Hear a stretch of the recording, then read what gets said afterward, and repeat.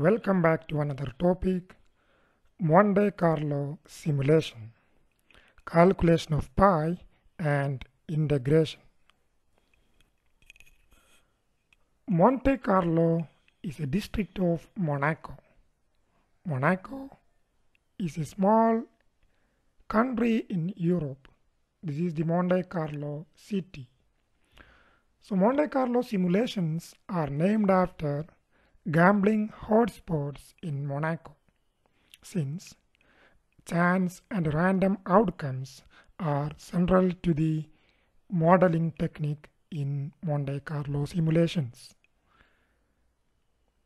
Like they are in games like roulette, this is the roulette, and dice and slot machines. So Monte Carlo method is an iterative computational method where repeated random sampling is used to calculate numerical solutions. We will see how this iterative computational method is used in calculation of pi. We consider a quarter of circle of radius unity, a quarter of a circle of radius of unity, radius of 1. Also takes a square containing the quarter of the circle with unit length, means this square with unit length. So let the small m be the number of random numbers inside the quarter of the circle. Inside this quarter of the circle, the red points, the red values,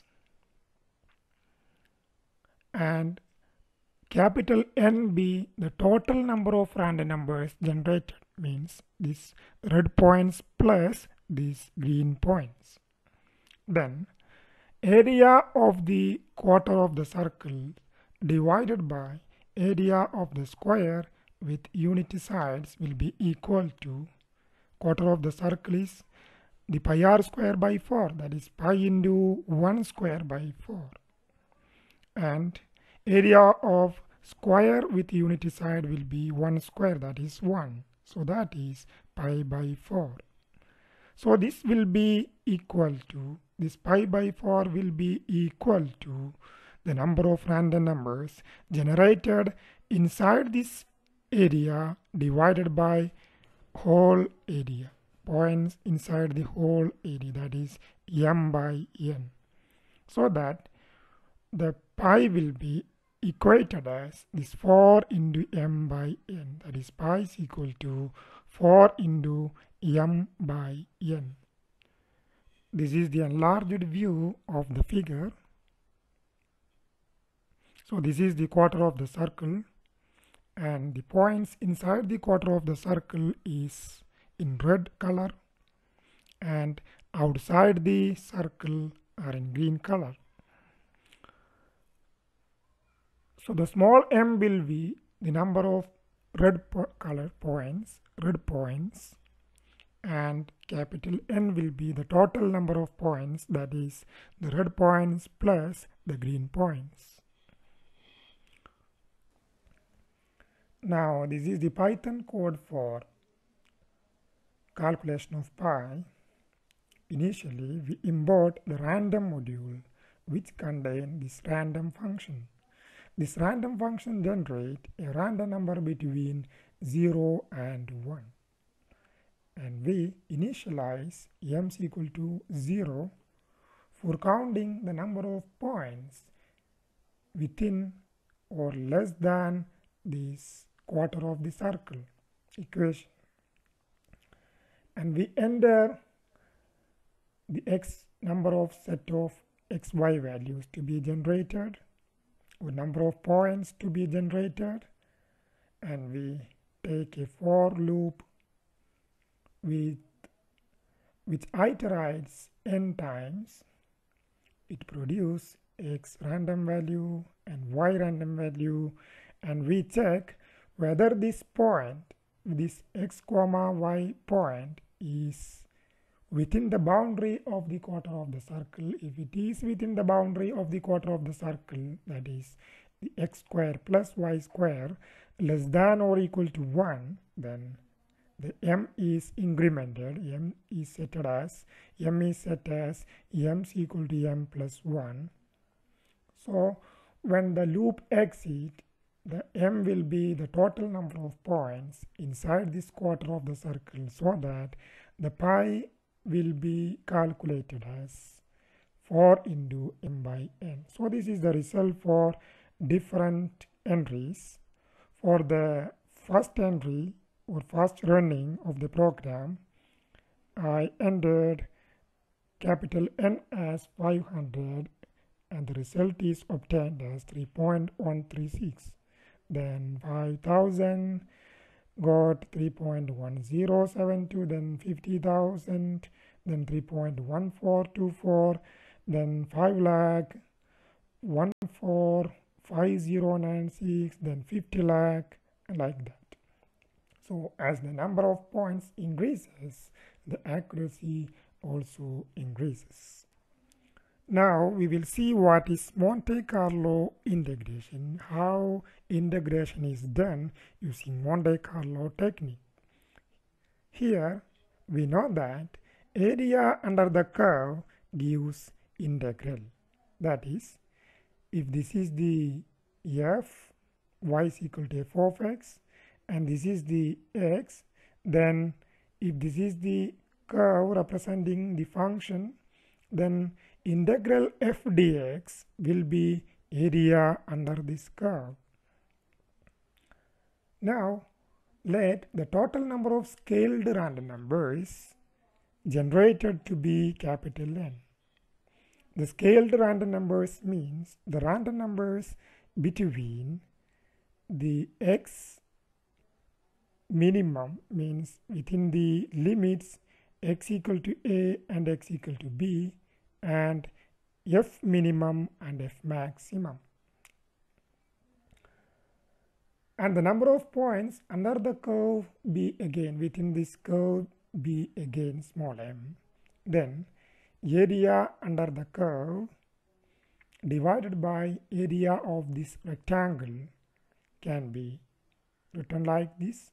This area under the curve is integral f dx, and area under this rectangle will be, this one will be x minimum, that is a, and this is the upper limit b. So this will be, this length will be b minus a. So this is b minus a into, and this will be, this point will be f minimum, and this will be the f maximum. F maximum for value of the function, so that this length will be f max minus f minimum, so that area of this rectangle will be b minus a into f max minus f minimum, which will be equal to small m by n, like in previous case.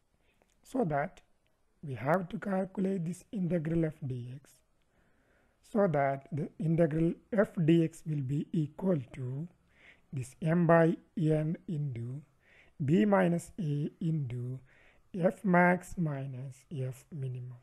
So this is the expression for integral of a function using Monte Carlo method. Now we will see how Python code is used for Monte Carlo integration. Initially, random function is imported from random module. This random function again generates the random number between 0 and 1. Then import the NumPy module, since we use linspace and also sine function, cosine function, etc. will be there. So all are defined in this NumPy module. So the NumPy module is imported. Then define the function which is to be integrated. Here I take the sin x as the function. Then input the lower limit and upper limit. Then the total number of points to be generated. Then we create an array between the lower limit and upper limit, means between A and between B, with total number of n, means total number of values between A and B is generated using this function. Then the corresponding functions, the corresponding f of x values, here the corresponding sin of x values are generated using this line, that is y is equal to f of x, where f of x is defined as sin of x here. So using this y is equal to f of x, we find the f minimum and f maximum, that is here it is y minimum, that is y minimum is min of y, and y maximum is max of y.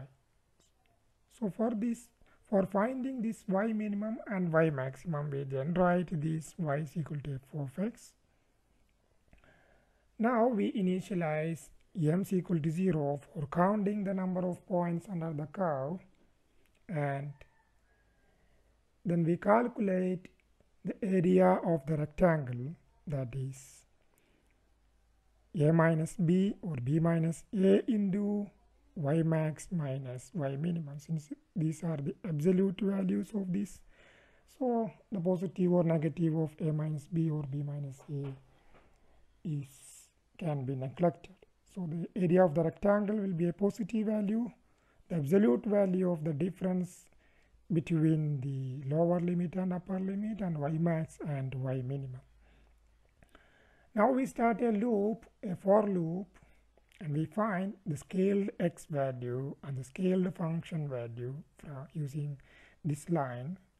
Here a plus the x rand is a plus b minus a into random. We know that the random generate a value between 0 and 1, so that a plus b minus a into a value less than 1 will generate a value greater than a, greater than or equal to a, and less than b.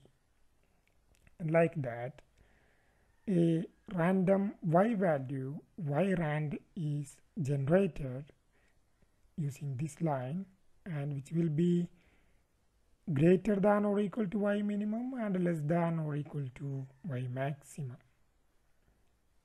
Now we check whether this point, means x rand comma y rand, is under the curve if the absolute value of the y rand is less than or equal to absolute value of the x rand. These are the absolute values. If this is less than the absolute value of f of x rand, then also if f of x rand and y rand, means both are positive, then we increment the m value or count the point as under the curve. And if these f of x rand and y rand are negative values, means they are below the 0 line or below the x-axis, then the corresponding points are decremented. We know that when integrating the sine values, there will be upper sine values, means 0 and 1, within 0 and 1, and in the second half the values will be 0 and minus 1. So taking the total area, we have to subtract this lower half and add this upper hand. So that is why that subtraction is done using this statement. Now when exiting this loop, The m will be the total number of points under the curve, so that the integral is printed as the integral equal to the area of the rectangle into m by n. So this is the example we are doing here, integral 0 to pi sine of x dx. So the function is given as sine of x. So we are doing this integral so that we enter the lower limit as 0 and upper limit as pi. Then we know that analytically the integral of sine x is minus cos x. Giving the limit 0 to pi, we get minus of cos of pi is minus 1. Then cos of 0 is 1. So that minus 1 minus 1, that is minus 2. So this minus 2 into minus, that is plus 2. So the result is plus 2. So in this program, we give the lower limit as 0 and upper limit as pi. Then the total number of points to be generated is given as 50,000.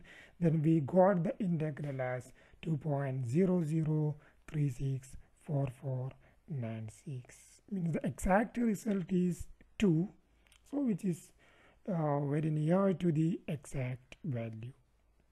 So if we want to increase the accuracy of the result, we have to increase the number of points, the total number of points. Okay, thank you for watching.